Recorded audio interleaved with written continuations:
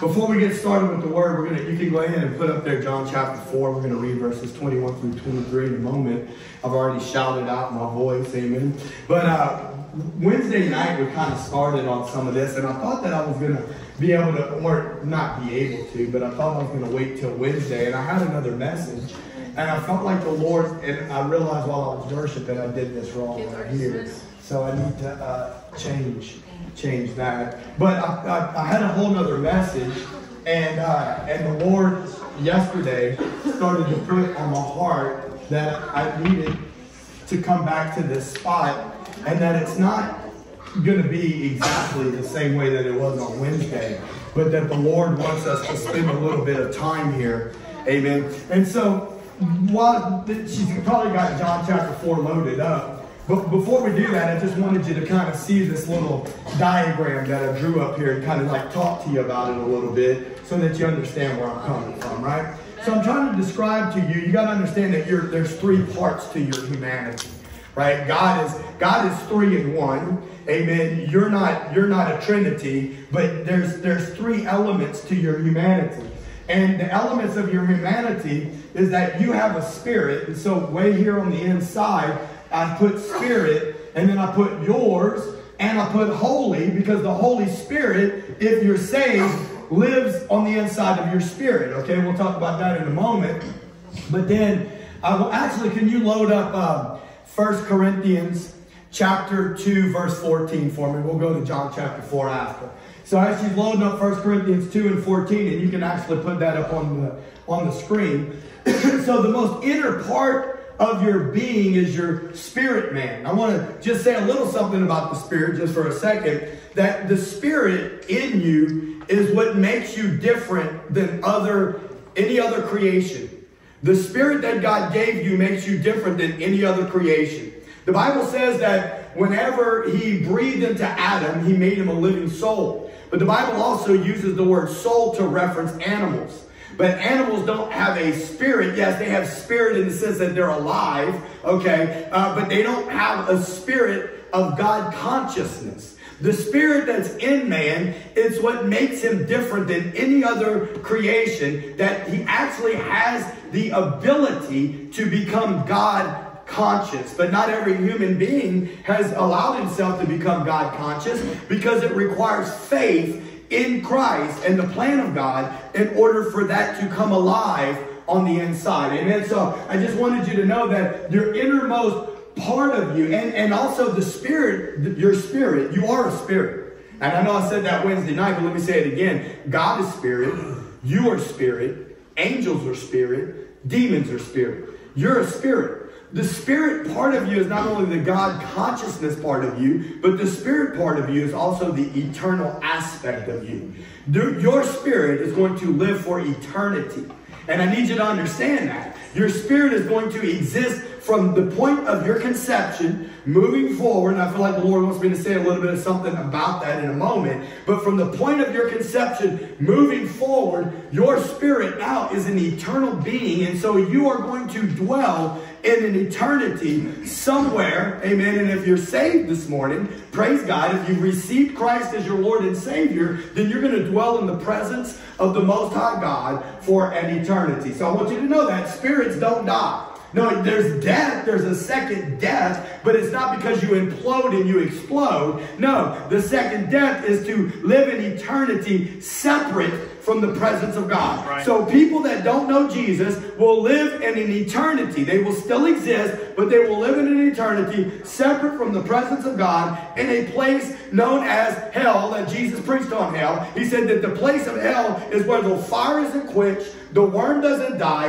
and that there will be weeping and gnashing of teeth. Amen. But listen, we don't have to go to hell, praise God, because there is a fountain. Yeah. And hallelujah. There is a fountain. Yeah. And it flows from, however the song goes, hope, healing, refreshing, flows from Emmanuel's veins. Yeah. And it washes all your sins away. Yeah. Amen. And praise God for that, right? So that's your spirit. And that's the place where God wants you to come alive. Right there. That's the place where you can come alive to God.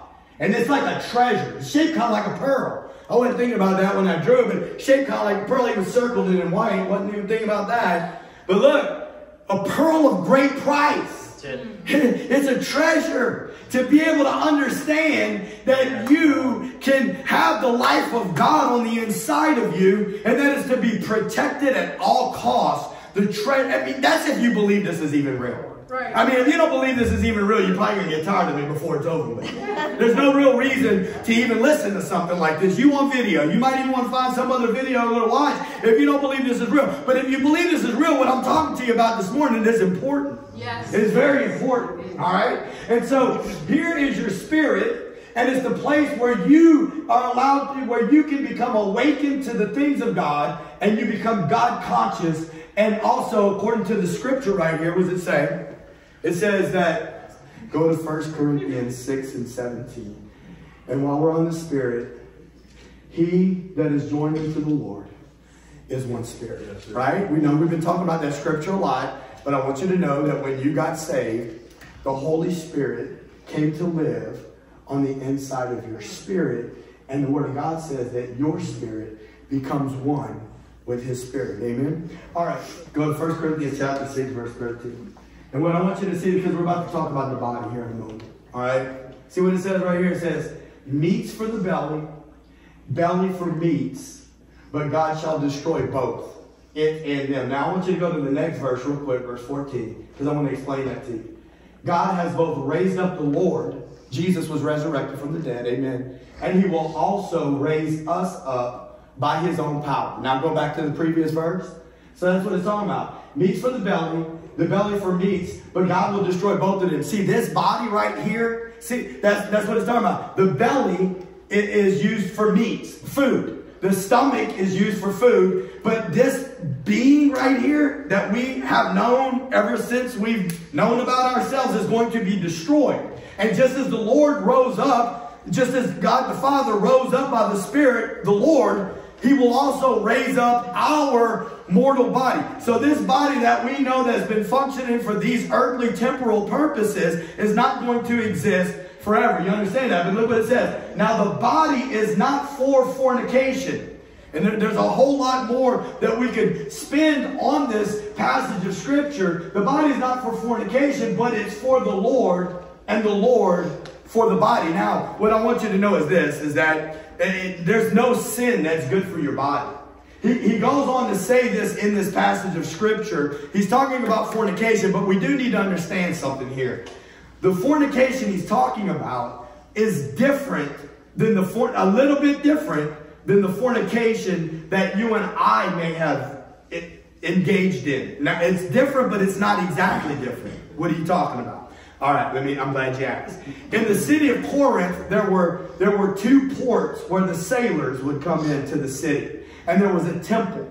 There was a temple to false gods in this city. And in that temple, there were temple prostitutes. You understand? And the way that they worshiped the pagan gods was that these people would go in and they would engage in temple prostitution. That was the way they were worshiping these false gods and these false deities. So most people, whenever they are having fornication or committing sexual immorality, they do not cognitively know. Some people do know when they're doing that. They know exactly what they're doing. Most of those people are living a life of occultism. But most of us, whenever we were committing fornication, we did not know that aspect of it. But that's what he was saying. When you commit fornication, connect yourself to a harlot in that manner, you're actually engaging in a spiritual worship. Your body is not for that, because he goes on to say that not all sins have that same effect like this sin, because this sin is actually engaging internally where the Holy Spirit is, and these demons are actually stealing the worship of God because they're engaging in this type of behavior. Does that make sense?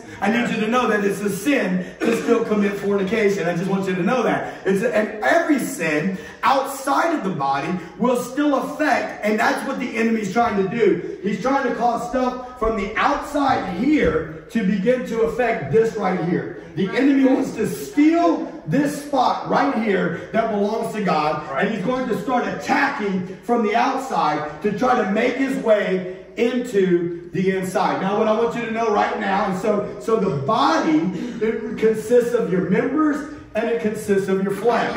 Or it's the same thing, your flesh and your members. There's a lot we could say about that, but for right now, I just want to say this. The Word of God tells us in Romans chapter 6 that our members are not to be used as instruments of unrighteousness, but that instead our members are to be used as instruments of righteousness. And what the word members means in the Greek language is weapons of warfare. Many of you have already heard me talk about that before. And so what God is saying is that you and I are engaged in a battle. You and I are engaged in a war. You and I are engaged in a spiritual warfare. And that now that you know who you are in Christ, now that you've been given new life in Christ, I need you to understand that you are a target for the enemy. If you are truly saved, the enemy can see in the spirit realm that you are a believer and that you are a child of God. And he's going to desire to attack you, frustrate you, and any way that he can do that, that is what he plans to do, because he wants to steal this spot right here. He wants to destroy this.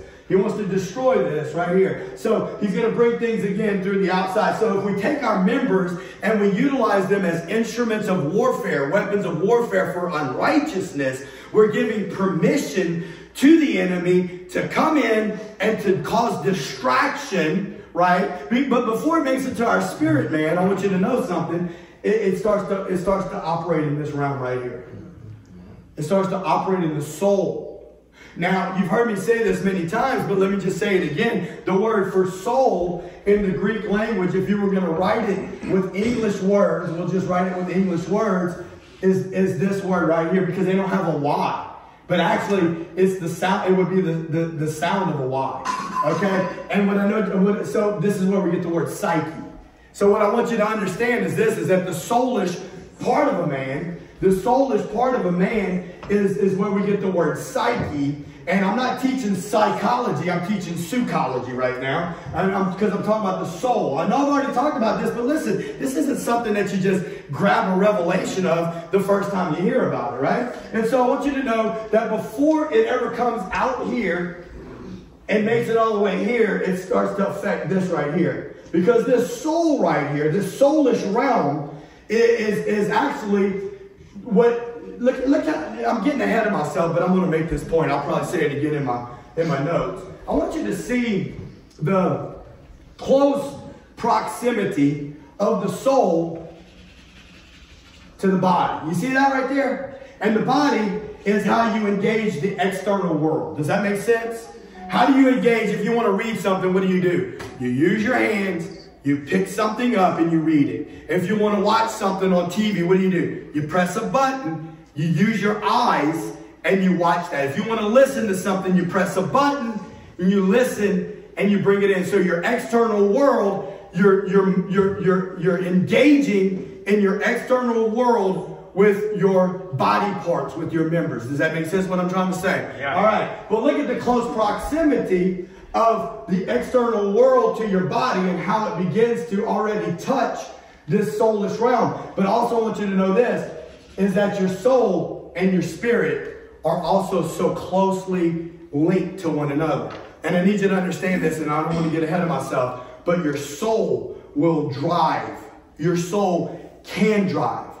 Your soul is not supposed to drive your human body, but because the Spirit of God is supposed to be driving your human body, but your soul can drive your human body if you allow it to. And I'm going to tell you something else. Most Christians live in their soul rather than in their spirit. I'm just going to tell you that right now, okay? And so, but while we're talking about that, I want you to be able to see this. And so the soul is made up of your mind, your will, and your emotions. All right? Now, while I'm on that, and I'm just going to go ahead and write this into the blank right here. So if the soul is my mind, what's another way we can say that? If my soul, me, is partly my mind, what does that have to do what I think. Right? And part of my mind is what I think. Right? Versus what he thinks. What does he say in his word? My ways are above your ways. My thoughts are above your thoughts. Yeah. But you can think what you desire to think, even though your thinking might have some scripture connected to it. It may not be God's perfect will. Okay, for instance, here we go. I'm getting way ahead of myself, but let's just go ahead and do it while we're on the diagram. The Word of God teaches us that God prospers those who walk with Him. That the Word of God says this, that I pray that you would prosper even as your soul prospers. So what it's telling you right there is that first of all, you need to be worried about your soul. First of all, you need to be worried about your mind and your will and your emotions, and that you'd be like your Lord and say, nevertheless, not my will, but your will be done. And that you would seek ye first the kingdom of God and His righteousness, and then all these other things would be added unto you. But it never fails that so many of us, and I know what I'm talking about because I've been there, we get so caught up in the desire to see the prosperous hand of God move in our lives that now this takes the forefront instead of Jesus taking the forefront, and this will begin to mess us up. And we're operating in our soul, and we're making decisions in our soulish realm based upon what we think God wants, but yet at the same time we're transgressing the Word of God the whole time. We're trying to bring about the blessings of God in our life, so we're not operating in the Spirit, because the Spirit of God is going to go back to the Word of God, because the Spirit of God will never contradict the Word of God. And the Spirit of God is trying to speak to you and say, no, don't you do it that way. You got to have faith. You got to have hope. It goes the same thing with the single woman that desires a man, right? The Word of God says, a man that finds a wife finds a good thing. Vice versa. A woman that finds a husband finds a good thing. But if you go outside of the will of God and you do it your way according to your timing, and you don't let the Word of God speak to you and have its way in you, you can think, oh, but the Word of God says it's good for me to have a husband. Yeah, but look what you went and you did. Right. You got out ahead of God. You connected yourself to the wrong thing. Doesn't mean that God can't come in and heal it. Doesn't mean that God, as a matter of fact, most of the time He uses those kinds of things to get us to a place of brokenness, right? You get the point that I'm trying to make? All right. Yes. And then, but then look, while we're here, let's go ahead and do it. So it's not what He thinks when I'm operating in my soul. Now, if I allow my spirit to hear hit from His Spirit, and His Spirit affects my spirit, and my spirit tells my mind, no, sir, it's not what you think. Hallelujah. It's what He thinks. Amen. See, God wants your brain to work. Yes. I haven't even gotten there yet. God wants your brain to work. God wants you to be a thinker. He just doesn't want your thinking to override His thinking. Amen. He wants His Spirit to speak to your spirit. That's why you got to know the Word of God. Yeah. He wants His Spirit to speak to your spirit. Amen. So that your spirit will tell your soul. What did David say? Oh, soul, why are you downcast within me? I was thinking about that while we were worshiping. I don't know. You might have thought the presence of God. I was struggling at first. I'm like, oh, no. No. Listen, I don't know what everybody else is going to do when they come into the house of the Lord. And I don't mean this ugly. I'm just being real with you. I am convinced in my life, Jesus deserves the glory. Yes. Jesus deserves the honor. I'm not trying to fabricate something. I'm not trying to be a cheerleader. I'm just trying to communicate to you. Jesus is worthy of glory and honor. He is worthy to be exalted. He is worthy to be magnified. And as long as I got breath in my lungs, that's what I'm going to do. When I come into the house of the Lord, you just need to understand, I ain't trying to show off. I'm not trying to be loud. I'm not trying to take the glory away from Jesus. I'm telling you, I'm waking up in the morning and I'm saying, with these lips, I will praise you. With this life, I will lay it down before you. I plead with you, Lord. Use this vessel. Release your glory into this fallen earth, oh Lord God, because I believe it, my friend. This thing is real. Jesus is real, and He died, and He's worthy. Hallelujah. He's worthy to receive glory and honor. Yes, He is. Amen. So if it's also connected to what I think, it's also connected to what I want. Come on. Come on. versus what he wants. Right. A while back I was on that kick. But I want cookie. Whatever that cookie is. I want cookie. But the Lord said, but you can't have that cookie. And so that's the heart of our Lord. The heart of our Lord is, if it's possible, let this cup pass from me. But nevertheless, not my will. Your will be done. Let your will be done in my life. Speak to me, Holy Spirit. Yes, Lord. And when I hear your voice, let my soul not get in the way. So not only is it what I want, but it's also what I feel. Right? You can't let your heart lead you. You can't let your heart, that's a lie from the world. That's good. That's a lie from the world. You can't go off of your emotions. Your emotions will lie to you. But I want this. I feel like this is God's will. I feel like this is the Spirit moving in my life. I feel, but does it line up with the Word of God? Does it line up with the will of God for your life according to the Word of God, right? And let me just say this. If you allow, we hadn't really gotten there yet, but if you allow this stuff out here to come in through here, and then you can see whenever what you're doing is you're processing. Look, I'm not trying to get overly technical, but let's understand. I'm in the physical realm, and this is how he gave me a physical body, because he put me in a physical realm.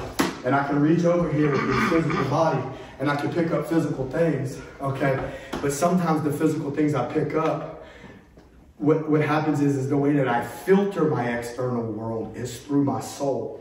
Because my understanding, my mind, that I'm understanding the things that I'm doing, it's being filtered through my soul. Does that make sense? I understand I picked up a Kleenex because I got sweat on my face. There's a cognition going on. Dog can't do that. Even if it had an opposing thumb, it couldn't realize it had sweat on his brow to wipe his brow, because it doesn't understand that. Do you understand what I'm trying to get at? I hope I'm not losing you. I hope I'm not getting... But I need you to understand that the things that you have in your external world that you're engaging with your physical body, when you bring them in, they're filtering through. Listen, many human beings live without their spirit. They're not even living in the Spirit. Their spirit is dead because they're dead to God. All right. So with all that said, and you can see that, let's go ahead and go to John chapter 4.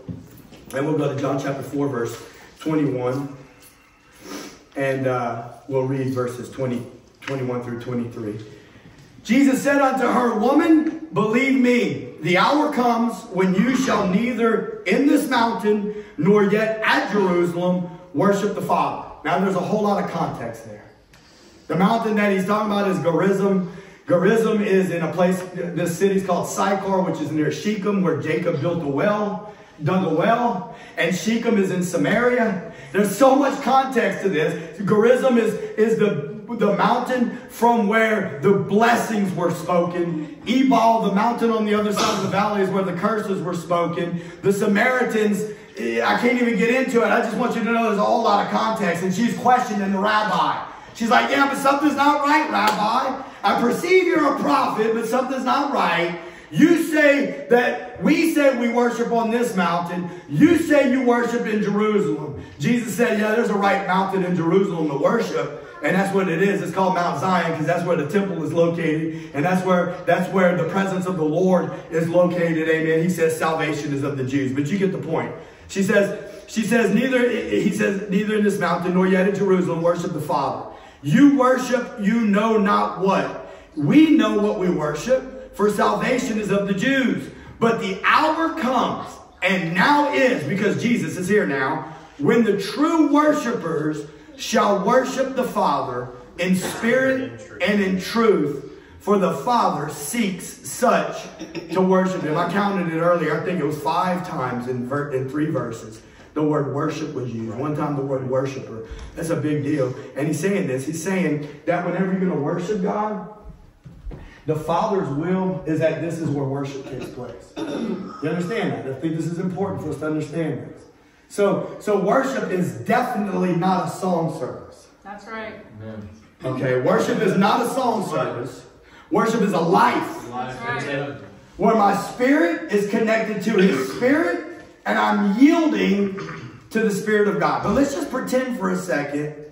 Well, we won't pretend. Reality is we can come into a song service and we can worship the Lord. Amen. We can allow our spirit to connect to His Spirit. That's why I got all riled up a little while ago and trying to make a point, because I want y'all to understand what my heart is. I don't want you to be confused and think I just want everybody to come to the front so that it looks good for everybody. You come to the front.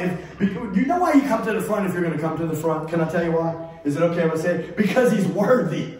Because He's worthy for you to come to the front. He's worthy for you to fall upon your knees. He's worthy for you to tell Him how much you love Him. He's worthy, He's worthy, He's worthy. Because He laid His life down. Amen. Praise God. And when we come into the house of the Lord, that's what He desires for us to do. To worship Him from our spirit. To grab. So listen, if a song service is worship, I promise you, it's not because you want the sound to be a certain way.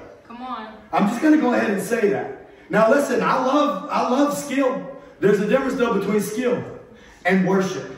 You know, Naya made the point up in the little place where she grew up as a little girl on those that David Wilkerson. They didn't have musical instruments half the time. And she said, if we begin to worship the Lord from our heart, we ought to be able to sing, Jesus loves me, this I know. Yes. Jesus loves me, this I know, for the Bible tells me so. Yeah, I sent out on group text, I don't know if y'all listened to that song about Rock of Ages. Because I planned on using it in my message Wednesday night and I never got to it. Rock of Ages, cleft for me, let me hide myself in thee. He's talking about Moses. I'm going to hide you in the cleft of the rock. But there's a place in Christ where He would hide us in the cleft of. He said, from thy riven side did flow a split. Oh, I'm not even going to tell you this. Tell you the revelation of it, because I'm talking about the split, the riven side on Wednesday night. From thy riven side did flow water and blood, the double cure. Yes. Over what? For forgiveness of sin and its power. Huh? How's it go? It's talking about forgiveness and power. Over the power of sin. Sin has no power because of His riven side. Because the blood that flowed through there. He broke the power of sin when He died on the cross. Hallelujah. I'm here to tell you right now, Jesus is victorious. He's a victorious warrior. And if you'll trust Him and believe Him, He'll move in your life. And He'll change your life. He'll give you hinds feet. He'll give you hinds feet. Oh, hallelujah. Thank you, Jesus. Hallelujah. Thank you, Lord. Hallelujah. Let's look at this right here. Let's talk a little bit more about the Spirit. Jesus said that He that is, if you're going to worship Him, you got to worship Him from your spirit. Jesus. Amen. He wants your spirit to connect to His Spirit. He wants you and I to learn how to become spiritual. Not soulish. Not psychikos, but pneumatikos. Amen? All right, so we'll talk about that maybe. But look, John chapter 17, verses 19 through 22. I want you to see this passage of Scripture. We've used this recently, but let's use it again. Jesus says this. He's praying to the Father. This is actually the Lord's Prayer right here, my friend. That's right. This is the Lord's Prayer because He's praying to the Father before He goes to the cross. He says, for their sakes, He's talking about His disciples, I sanctify myself that they also might be sanctified through the truth. Wow. Okay, listen. This is so deep. That's really the reason that I struggle so much with time, because we have so much deep stuff that we need to talk about. But listen, y'all know what the word sanctified means. We already talked about this recently. What does the word sanctify mean? Somebody help me. Set apart. Set apart. Made holy. So the word sanctified means to be set apart and made holy. Let me ask you a question. Set apart from what would you say as a Christian? The world. The world. Praise God. Huh? In other words, what's in the world? The world, the flesh, and the devil. World, the flesh, and the devil. What else? Sin. Sin is in the world. So to be sanctified means to be set apart from the world, but also to be set apart from sin and to be made holy. So let me ask you a question. Look back at the text. He says, go back to the I'm sorry, right here. For their sakes I sanctify myself. Well, what you trying to say, Jesus? You were in the world. You were of the world. Why do you need to be separated, Jesus? Or you were of the world? No, Jesus wasn't of the world. And so he says, so you needed to be made holy, Jesus? The dissenting mind. Well, I wish I had time to really just talk to y'all about all that stuff that happened last week about that dude walking down the street, but we don't have time. So are you trying to say that Jesus is not saved? No, of course Jesus was sanctified. So that's not what he's talking about. Jesus was already separated. Jesus was born of incorruptible flesh, incorruptible seed. Jesus was born of the virgin. He had no sin. He was altogether different. He was not of the world. He was in the world just like you and I are. But what is he saying? The sanctified. What do you think he's talking about there? Cross. He's talking about the cross. What does he mean by that? He's going to go to the cross. He's going to die, right? That's right. He's going to resurrect from the dead. And like Robert said, he's going to be taken up where he ever liveth to make intercession for you. But listen, in addition to that, where he ever liveth in the realm of the truth of what he accomplished, which was the Father's will before the foundation of the earth. You were not redeemed with corruptible things such as silver or gold, but by the precious blood of a lamb that was foreordained before the foundation of the earth. And so now we finally get to the part where Jesus is here on the earth and he says, now my time has come. I must separate, sanctify myself so that they might be sanctified through your truth. So that Jesus now goes to the cross, pays the penalty of sin, is buried, and resurrects, because the wages of sin is death, but he had no sin. So therefore death could not hold him down. Amen. And now the very spirit that raised him from the dead also will give life to your mortal body. Amen. And he will resurrect you, and he will now separate you from the world. He will separate you from sin. And now you being in him and clothed in his righteousness are made holy, because of now the Father looks at you. He sees Jesus instead of your faults and your failures. But there's still a process that we must go through where we learn these things to be true. Amen? All right. Praise God. So he says, I sanctify myself that they also might be sanctified through the truth. And he says this, neither pray I for these alone. I'm not just praying for Peter and John and Andrew, and I'm not just praying for Bartholomew. No. I'm not praying just for them alone, but for them also which will believe on me through their word. Hallelujah. He's talking about you. Because through the ages, the word of truth has gone into the lives of people, transformed their lives, and then those people have taken that truth and they have released it into the world they live in, and more seed has reproduced after its own kind. Amen. And that is your purpose on earth. As you have received the same seed that has produced the life of God on the inside of you, you also are to release the seed of God's word to reproduce after your own kind, which is Jesus Christ. Hallelujah. And what he's come to do for the world. All right. So let's keep going. That they all may be one. As you, Father, are in me, I in you, they also may be one in us.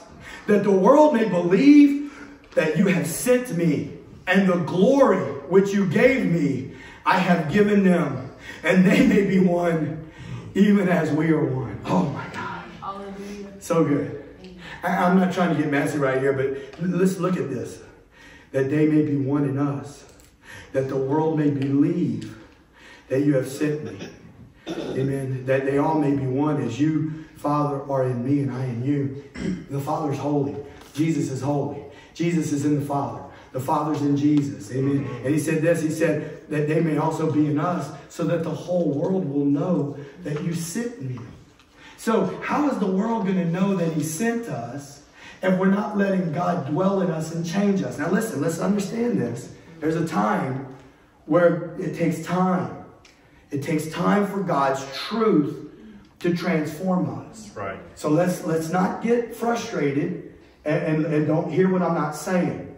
But let's understand that God's plan for your life is that you would be made one with him here, and that this right here is going to start flowing out, and it's going to start affecting the soul, the mind, and the emotions. And the next thing you know is going to start affecting this right here. And these members are going to start doing the things of God instead of the things of the world. I hope that makes a little bit of sense right there. All right, here we go. This is the verse we used Wednesday night. Romans 7, verse 23. But. There's always a but. Yeah. Right? There's therefores and there's buts. But there's a war raging. Oh, hallelujah. There's a war raging. There's a war raging in the soul. And there's a war raging in Romans chapter 7, verse 23. Look what it says. But I see another law in my members, and it's warring against the law of my mind, and it's bringing me into captivity to the law of sin, which is in my members. That word captivity right there, if you dig in deep enough, it's a prisoner of war. I'm here to tell you that there is a law that's taking place, and there's a war that's taking place, and the war is between my mind, and it's trying to bring me into captivity to the law of sin, which wants to operate through my members. See, whenever you yield to the truth of God's word in your mind, you begin to believe God's word in your soulish man, and you begin to trust in God's word because the Spirit of God on the inside of you is saying, whatever they're telling you ain't true. That's not going to keep you happy. That's a lie. That's temporary. That's a temporary circumstance that's trying to steal the glory of God out of here, trying to mess your spirit man up. No, the war is raging in your mind. The enemy is coming against you, and he's trying to grab a hold of your mind to get you to believe a lie instead of to believe the truth. Right. So the enemy wants to attack your soul man to try to prevent your spirit man from being able to say, no. That's a lie. Come on, church. We got to get to the point where we're like, no, I'm catching. You know what the Apostle Paul said? He said, we're not ignorant of his devices. Oh, that's the kind of Christian I want to be. Come on. Amen. The Holy Spirit, you got an unction on the inside of you. Yes, 1 John chapter 2, verse 20. You got an unction. That means anointing. You got the charisma, the oil. You got the oil on the inside of you, the Holy Ghost. You have an unction on the inside of you, and you know all truth. If you're born again, the Holy Spirit living right here. And when the enemy tries to come in and affect this mind, the Holy Spirit's saying that ain't true, and you know that ain't true. Right? Even before you know the Word of God. Listen, I knew it was sin to I knew it was a sin to go to that bar room and to try to talk to that girl. 1, 2, 3 weeks after I got saved, I was on a boat for 2 of them weeks, got off the boat, and ended up back in there, which I should not have done. But I knew it when I went to walk towards it that it was wrong. I don't know about you, but I'm tired of being disobedient. I'm tired of being God's people been disobedient against him. You read the scripture. What about the people that are obedient? Don't you think? I just think sometimes when you look at people's lives, I'm not saying they've never failed, but sometimes when you see what God has done in their lives, it's like, man, I think sometimes, I bet you that brother right there, I bet you he passed the test like Joseph.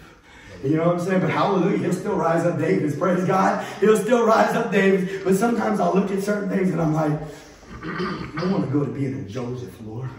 By your grace, by your mercy, by your strength, by your power, I want to be a Joseph.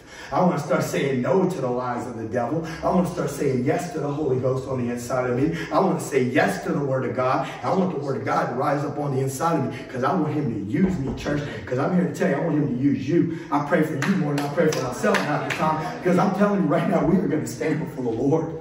We are going to stand before the Lord. And we are going to give an account of how we handled this temporary life that he gave us. And listen, you're not all called to be a pastor. Be glad for that. You're not all called to be a preacher. Okay? But you are called to live for God. And you are called to let him in your spirit affect your external world. Right. And that you would live for him and that you would bring glory for him. Amen? Yes, Lord. Yes, Lord. Praise God.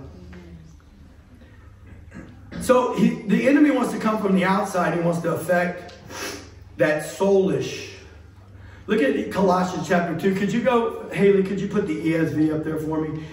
Colossians chapter 2, verses 8 and 10. But look, let me tell you this. In the King James Version, I chose the ESV for a purpose because it was the best translation, in my opinion, out of all of them. If you go to the King James Version, where it says spirits of the world in verse 8 right here, it actually says rudiments. Okay? But the idea, if you dig deep enough, is that it's the spiritual entities that have been teaching mankind through the ages before Jesus showed up on how to go against God. Human philosophy, human wisdom, human intellect, and that spirit is still alive today, and it's trying to affect the minds of God's people. So he says this, he says, see to it that no one takes you captive by philosophy and empty deceit, according to human tradition, according to the elemental spirits of the world, not according to Christ. For in him the whole fullness of deity dwells bodily, and you have been filled in him, who is the head of all rule and authority. So I want you to understand, let's look at this. Spirits. Y'all think Mark Zuckerberg was led by the Holy Spirit? I'm just asking a question. I'm not trying to pick on Mark Zuckerberg. I'm just asking a question. Who's Mark Zuckerberg? He's the guy that developed Facebook, right? Am I right on that? Do y'all believe that he was led by the Holy Spirit to do that? No. Okay. Do y'all believe, okay, let's just not keep picking on people, but let's just ask a question. So let's just do this. Social media. Oh, here he goes again. Yeah, you got it. You got it. Okay, do you believe, okay, I'm going to make it easy for you. Do you believe that Ozzy Osbourne was led by the Holy Spirit to write those first 3 albums for Black Sabbath? Absolutely. He claims that they wrote themselves. Out of Ozzy's mouth. Now, I know it's kind of hard to believe what Ozzy says, and you can't even understand what he says half the time. But he says the first 3 albums of Black Sabbath wrote themselves. Do you believe that the song Stairway to Heaven, written in Jimmy Page's house, a house that was bought, that was previously owned by Aleister Crowley, Jimmy Page, a self-professed Satanist, do you believe it was the Holy Spirit? No. And they claimed it came through automatic writing, that picked the pen up and wrote the song? Okay, no, okay. So we're going to use, when we say music, if y'all just want to think about that music, then we'll use that music, okay? Music.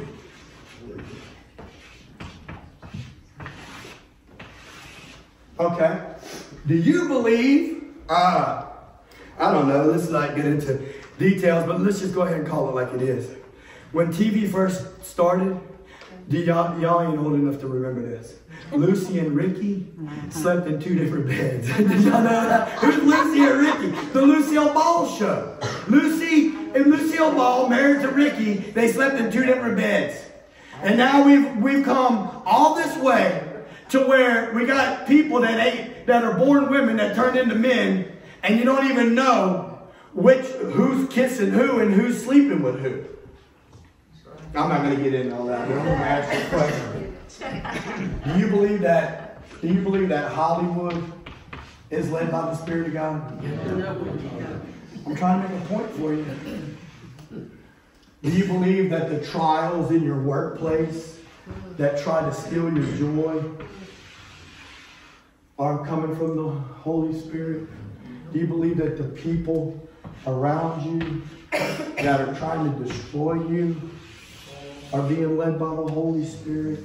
There's some other things we could put up there. I can't think right now off the top of my head, but I'm just asking a question. Do you believe that these things these are outside situations that the enemy is trying to infiltrate into and to make it to this part here. He's trying to infiltrate into your soulish man to cause frustration and to pull you off from the things of God. The scripture talks about the fiery darts of the enemy.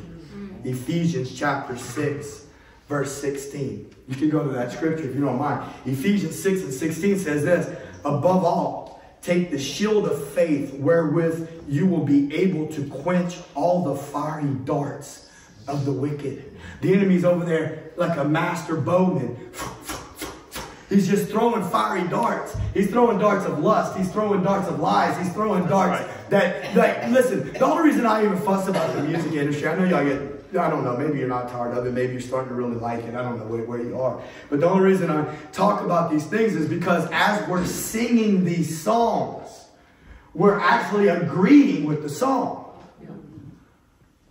You know? Like, I don't know. I mean, even if you got a little bit nicer about it, I always quote those AC/DC songs and all that stuff. Most of y'all probably don't even know that. But, what was her name? I don't know that girl. She can sing. I hear that song when I go to the gym. Find somebody like you. What was her name? Adele. She had a voice, man. Find somebody like you. Here she is. She had a relationship with somebody in the past. Now she's married. Okay. Now she's married, and she's still hoping that she'd be able to find somebody like you.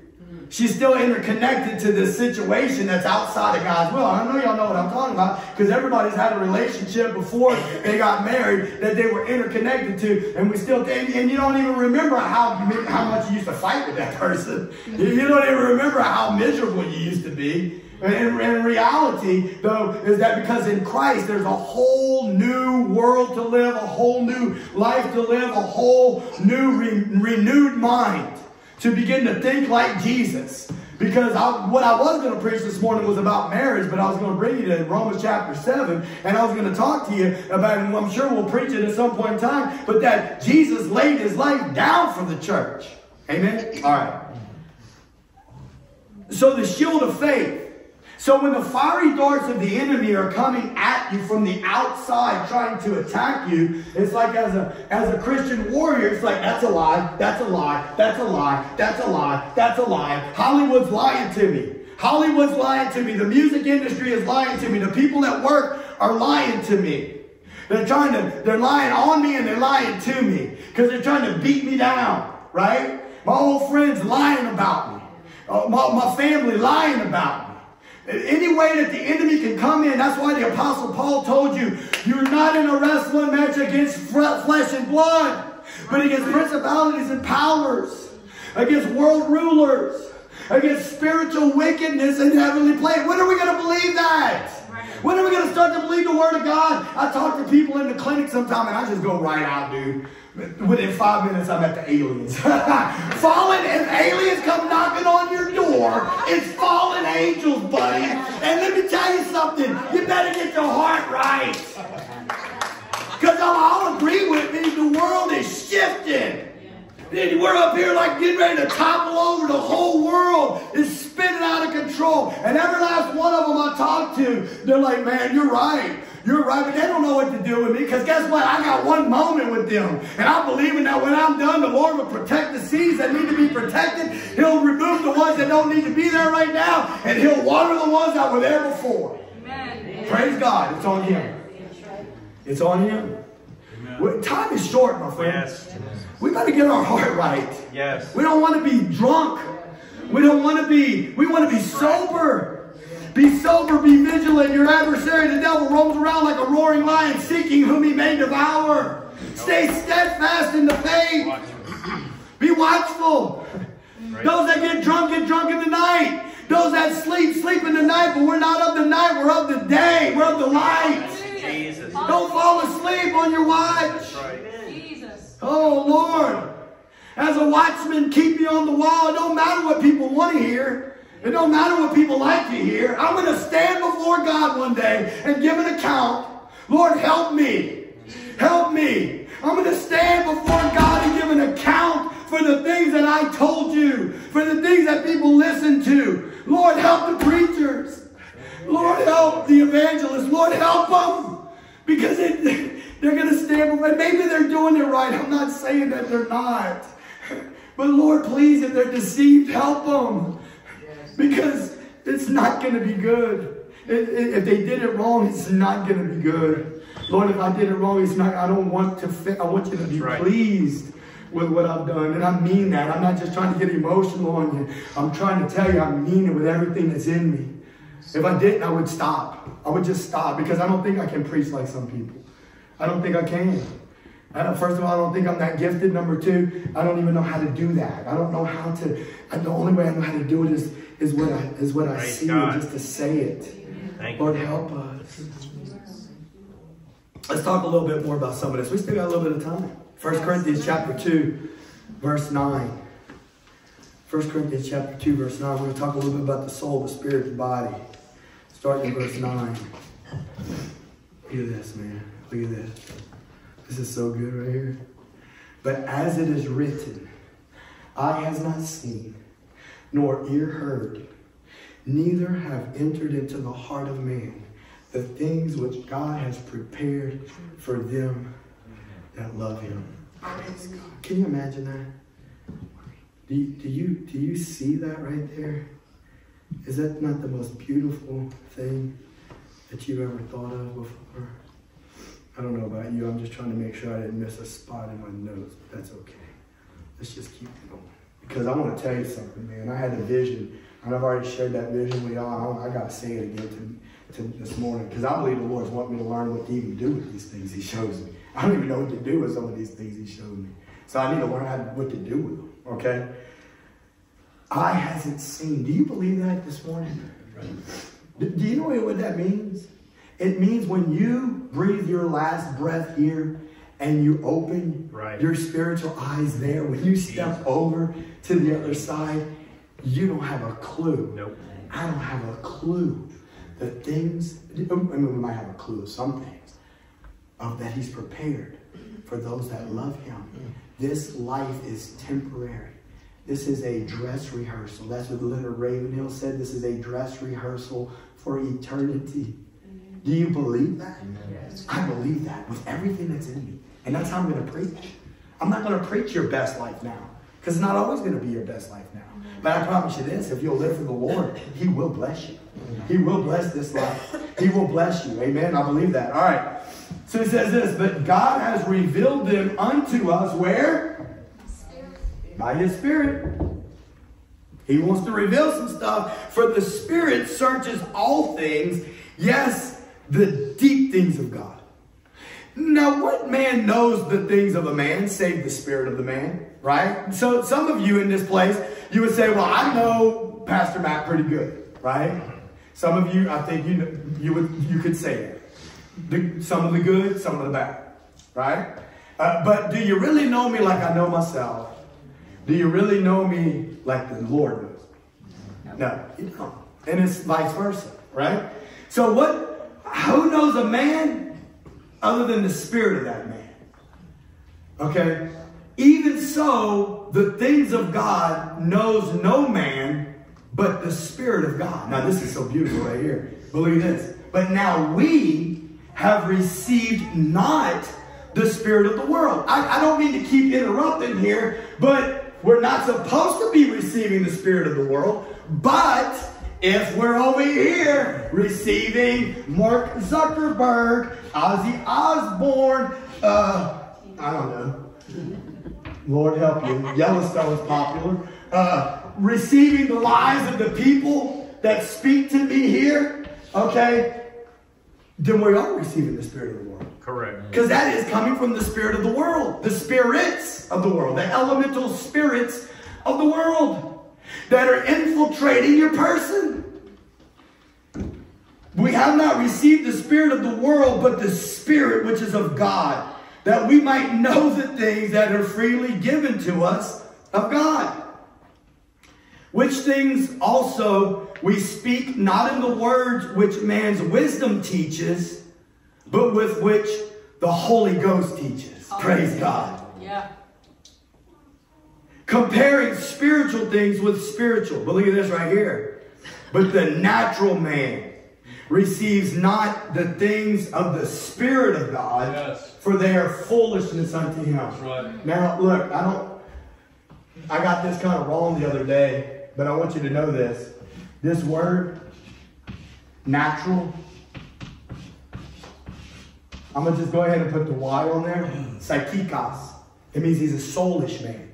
The natural man is a soulish man. Right. He's thinking with his soul, his mind, his will, and his emotions.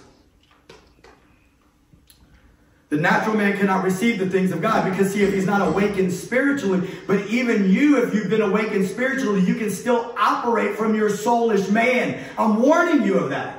Why would you warn me of that, preacher? Because I've done it before. I venture to tell you that much of my Christianity was lived from my soul. Now, in my mind, I felt like I was right. In my mind, I was doing things that I thought were according to the Word of God. But I'm telling you right now, much of my Christian walk, I believe, was in my soul. I don't care I care what you think about me. That's not what I'm saying. Why would you say that about yourself? People are going to think less of you. If that's how you choose to do it, that's up to you. But I'm trying to help people. Right. I'm just trying to make you aware. Be careful that you're not operating based upon what you think. Because sometimes what you think is wrong. That's right. Sometimes your opinions are wrong. Sometimes they're right because they're based upon the Spirit and they're based upon the Word. But you can have a mixture of two things. You can have a mindset about something and to be partially from the Spirit and partially from your soul. Because of your opinion. All right. Can I just say this real quick? I love this right here. You may not like it, and I can't probably do it as good as Solomon. But you remember Solomon talking about that quantum mechanics? Wasn't that cool? Yeah. The probability, man. It's like when they put that little light through that thing, or whatever, poof, poof, poof, poof, poof, poof, poof, poof, and then you put a human intervention in it. Only one possibility. Took away all the possibilities and then just this one. All right. So I was thinking about this, man, because I'm trying to give you an understanding, a little bit of the soulish man right now. All right? Because the natural mind cannot perceive the things of God. Okay? But look, what I want you to see is there's a big difference between the brain and the mind. I want you to just bear with me. I know we're getting deep here, but there's a big difference between the brain and the mind. Somebody help me. What are you talking about? Well, what is the brain? The brain is an organ in your body. You ever heard of something called ATP? I was looking at this the other day. You might not have. Adenosine triphosphate. How does it go? Adenosine triphosphate. So ATP is actually energy produced for the body. It takes place inside this little spot on the inside of a cell, and the little spot's called a mitochondria. And the mitochondria is this place where energy for your body is produced. That is what I'm saying. Like, I study this stuff and I'm like, wow, look at that. How do you, listen, I wish I had the diagram to put up there, but you're cleaving off pyruvates and citrates and doing all this chemical reaction that's taking place based upon various things that are happening. And you got mitochondria in your brain, and you got mitochondria in your body, right? And you're at the cellular level, in every cell, not every cell, but in almost every cell of your body has mitochondria, and it's producing ATP. And it's kind of like a little tiny combustible engine that's giving little explosions. And so at the brain level to the body, because listen to me, you can have a genius that can sit here and rattle off ATP to you, mitochondria to you. He could go in, he could walk in, put on my, oh man, I forgot the name of that. I walked into this particular doctor doing a heart surgery, and he had a song playing. It was his favorite. I don't remember. My Brown-Eyed Girl, who is that? Who sings that? Van Morrison. Who? Probably Van Morrison. Yes, he had that thing. That was his thing. And he's like, I walk in, put my gloves on. Let me go ahead, saw that chest bone for me. Go ahead and crank it open. All right, let me go to work. He's got all these little veins coming up onto these coronary arteries. It's like a skilled seamstress sewing all that stuff. But look, you can have all that brain. Look, and that's not even the smartest guy on the team. You got to start talking to these neurologists and these neurosurgeons. And I'm telling you right now, they got ATPs firing all over the place, right? Their mitochondria is like producing all this energy. Like the thought, listen, in your body is so amazing. The thought that I'm going to walk to that door and open the door. Now, y'all that have been in this church a long time, y'all know that opening the door means a lot more than just opening the door. But in order, you don't think about any of this stuff, but this is what's happening in your body.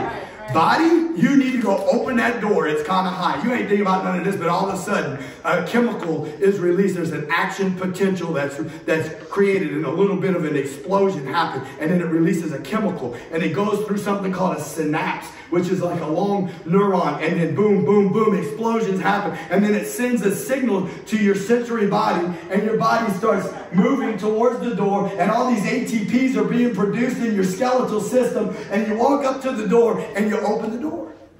But what I'm trying to tell you is this, is that your mind is functioning at a higher level than your brain. Because your mind is your consciousness of your soul, that you have a purpose to open that door. There's a purpose that you're opening that door for. Yeah. It might be something simple because it's hot in the room and we're going to let some fresh air in.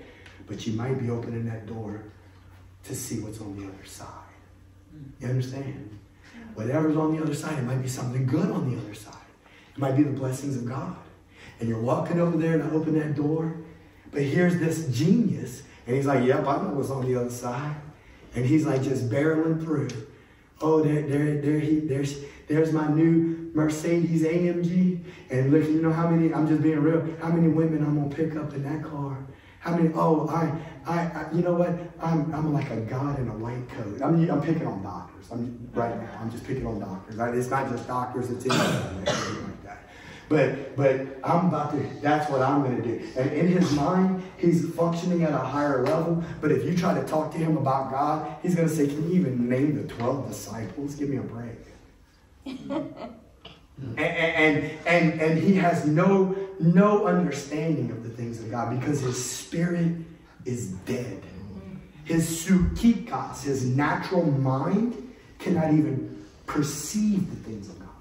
He does not understand that he is shifting into fifth gear, if AMGs have a fifth gear. He's shifting into fifth gear, and he is, as he blares his AC/DC on the radio, he is on a highway to hell. And his friends might be there, but it ain't going to be a party like they think. But he is completely void of the consciousness of God. Because the natural mind cannot perceive the things of God. Lord help us. It's God's will that his spirit, right here, will commune with our spirit, and that the Spirit of God will begin to speak to the soulish man. That his spirit will speak, and the Holy Spirit is going to speak to your spirit, right? The Holy Spirit wants to speak to your spirit. He wants to say, son, you know better than that. You and I have already had this discussion. You've already read it in my word. My spirit has already confirmed it to you. You know what the word of God says. And here you are. And so the Spirit is speaking to my spirit. And the Holy Spirit's will is that my spirit would speak to my soul. And that my soul would tell my body to do the will of God. Does that make sense? I know that that's like a lot of steps along the way, but I want you to understand the battle is in your mind. The enemy is trying to attack you at the level of your mind. He wants to get in any way that he can. And he's going to send forces from the outside. And you and I have the Spirit of God on the inside of us. Okay. And we're supposed to know. Let's look at verse 15. Same chapter. 1 Corinthians 2, verse 15. So the natural mind can't perceive the things of God. But look what it says. But he that is spiritual judges all things, yet he himself is judged of no man. Spiritual.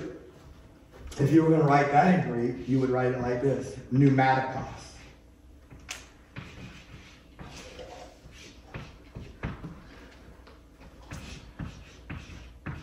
Pneuma. Spirit, breath, wind. Spirit of God. God breathed his life into Adam. Pneumatics. Air-driven machinery. Pneumonia. Infection in the lungs where air. Pneumo. It's not important what that means, but you get it. Pneuma. So the person that is spiritual, the Spirit is speaking to his spirit. And he's being led by the Spirit. He's yielding to the Holy Spirit. And he's allowing the Holy Spirit to lead him and guide him. And sometimes it's going to lead him and guide him against his own will. But Lord, not my will, your will be done. And there's a battle that's raging. And the Lord wants us to yield to the Spirit and to be led by the Spirit. Listen, that brings to be led by the Spirit to a whole nother level, my friend. We'll talk about that maybe Wednesday, because that was where we were supposed to get. All right, so I want to transition a little bit. Let's look at Proverbs chapter 23. We're almost done. Proverbs 23, verses 6 through 7. One of the things is that I've often thought about the heart, because if you look up the word heart in the original languages, it has the word soul connected to the word heart, okay? So the heart is part of the soul also. So the soul is the soul. The soul is the mind, the will, and the emotion. But when we look at the word heart, if you look at the definition of it, because I pulled it up on my little dictionary in the Greek, and the words feelings and thoughts are connected to it. Okay, feelings and thoughts. So the heart is that part that both thinks and feels. So if we're operating in our soulish man, depending upon what's in our heart, is going to affect the way we act, the way we think, the way we react. Does that make sense what I'm trying to say? All right, here we go. So look at Proverbs 23, verse 6 through 7. So he's trying to warn you in this passage not to eat dinner with the wrong kind of person, or not to be impressed if he has some real good stuff. So if old neurology guy comes and picks you up in his Mercedes AMG, you need to be careful that you don't allow his nice car, his nice house, and the big expense account when he wines you and dines you, not to be like, oh wow, this is so impressive. Wow. Man, this dude's got it going on. Okay, yeah, well, you might as well put a knife to your throat, another proverb says. You just didn't put a knife to your throat because you just bought into this lie right here. All right, so look at it. So he's telling you, be careful who you eat with, but that's not even the part I want you to see. I want you to see, we'll read it first, though. I want you to see verse 7. Eat thou not the bread of him that has an evil eye, neither desire his dainty meats. Okay, now go to verse 7. This is the part I want you to see. For as he thinks in his heart, so is he. Eat and drink, says he to you, but his heart is not with you. Have you ever seen people like that before? Like they act, oh man, dude, you are so awesome. Oh, this is so great. This is just, oh man, so good. You know, yeah. And they'll be and in your spirit, that discerning spirit is like, something's not right about this. This old boy's going on a little bit too much here. I don't really think it was that good, right? And you got to kind of question that kind of stuff, right? Because Jesus even said it. He knew what was in the heart of man. He did not give himself over to them, for he knew what was in the heart of man. But what I wanted you to see here is this. As he thinks in his heart, so is he. So what do we think in our heart? See, that's part of the soulish man. See, and that's part of our minds, and that's our thinking process. I've got to tell you right now that if we're being inundated in our mind or in our heart, because the heart is connected both to the mind, but also to the emotions. And if we're being led by our soul or by the flesh, then what will happen is that our mind will get the best of us, and the next thing you know, it'll start to affect our emotions. And we'll be very erratic. Have you ever seen erratic people? And the behavior and the decisions that they're making? And it really doesn't make any sense because they become very, I mean, emotions are not always bad. Don't misunderstand me. I'm not trying to say that. Emotions are good. There's nothing wrong with being excited for Jesus and whatnot, but we got to understand the difference between the spirit and the soul, right? And at the same time, if we engage in some of these behaviors, or if we're not aware of this. So as he thinks is in his heart, so is he. Look at Matthew chapter 12, verse 34 through 35. This is Jesus talking, and he's talking to the Pharisees. And this is the chapter where they accused him of casting out devils by Beelzebub. And this is what Jesus says to the religious leaders. I never heard, I mean, I might be wrong. I'm just shooting from the hip here. I never heard Jesus call a sinner this. I never that I can remember heard Jesus call a sinner a viper. But he called it to the religious people. Yeah. Dude, that's something, right? You know, somebody approached me one time and said, I said to them, I said, a wicked and adulterous generation seeks after a sign. I don't know about you, but I love signs and wonders. Hallelujah. I love healings. I love the gifts of the Spirit flowing. But I'm telling you right now that there's a danger spot where people will begin to seek after signs and wonders. Yes. They will be driven towards signs and wonders. And I made the comment, all I said was, a wicked, because they were talking about signs and wonders. And I said, we got to be aware also that a evil and a wicked and adulterous generation will seek after a sign and wonder. They said, well, I'm glad you said that, because he was talking to the Pharisees. I said, yes, that's exactly right. Do you think that spirit's not still alive today in the church? No, that spirit of religion is still alive in the church. Yes. And we have to be careful that we're not seeking after the sign and the wonder, but that instead we're seeking after the one that produces the signs and the wonders. All right. So he says right here, you generation of vipers, how can you, being evil, speak good things? For out of the abundance of the heart, the mouth speaks. So I wanted you to see that as the heart thinks, what's in the mind part of the soul, right, it reveals the heart. Okay, but also out of the abundance of the heart, the mouth speaks.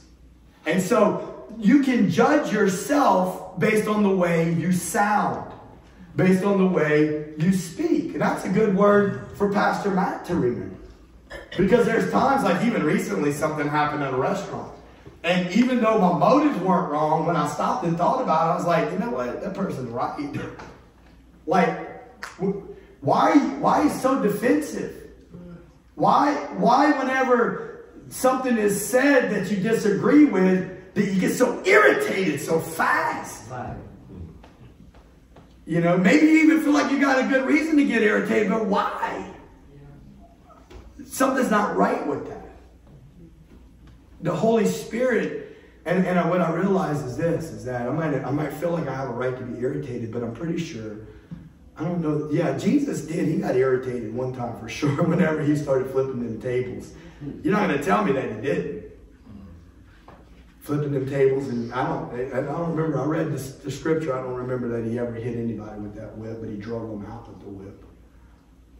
And I do know that he was angry. He had a righteous anger.